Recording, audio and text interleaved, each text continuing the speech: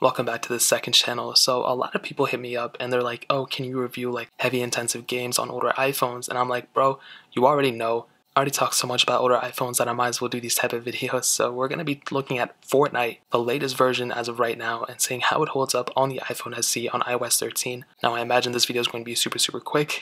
And funny enough, before this even loads, like I was actually playing Fortnite by accident like 20 minutes ago. I like opened it just to see if it was loading and get through the pages, and I was in a game and nobody had killed me, and I was like on the bottom 3, which was really surprising. So that was probably the closest I've ever been to like actually winning Fortnite, and I suck at this game. So, and right off the bat you could have seen that the loading time took a little while. I don't know if that had something to do with the game itself, but let's go ahead and drop down and see what we can do.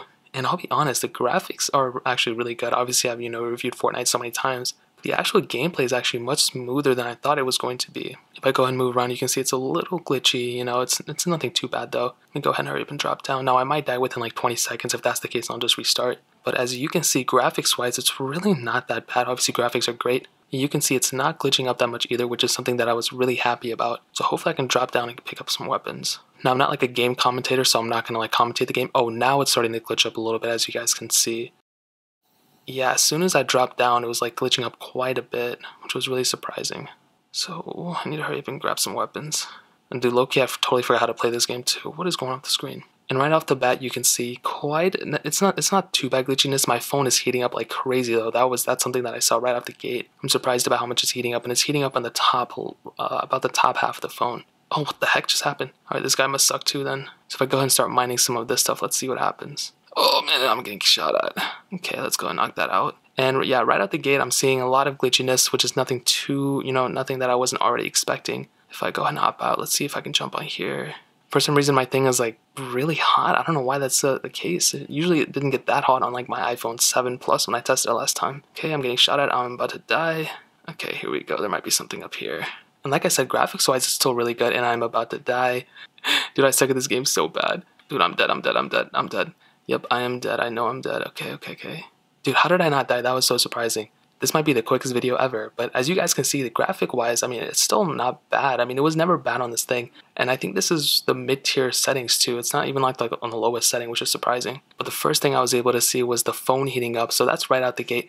If you're someone who has an iPhone SE and you're playing Fortnite, you might notice that your phone might heat up a little bit. It's not the end-all be-all, but it is something kind of annoying. I wish it really wasn't the case, but that is something you'll have to consider when you're playing Fortnite on a phone. And I don't think I have any other apps in the background, as you can see, and that's the type of performance that you will get if you're playing a game of Fortnite. Now, I'll go ahead and try to keep finishing off, but I think I'm going to die. And as you can see, if I like maneuver around, you can see the glitchiness in the display. It's a lot of glitchiness going around. If I go ahead and hop out of here, let's see if anything changes. And as you can see, I guess I died already. That's pretty much the case. That's pretty much the gameplay you will receive if you have an iPhone SE. It wasn't that bad actually. It was actually really good. It was actually pretty decent. This is technically the older iPhone, the oldest iPhone that supports Fortnite. This and the iPhone 6s. The gameplay was pretty good. There were a lot of glitched frames though. Even when I was replaying this, you guys saw that glitched up too, which was really weird. But overall, it was completely usable. I had a pretty good time with it. So that's Fortnite on the iPhone SE on iOS 13.3 right now. If you guys have any questions or anything like that, let me know in the comment section below. Hit that like button, that would mean so much, but definitely hit that subscribe button. Every single subscriber that would get really does count, so it means so much if you guys could hit that.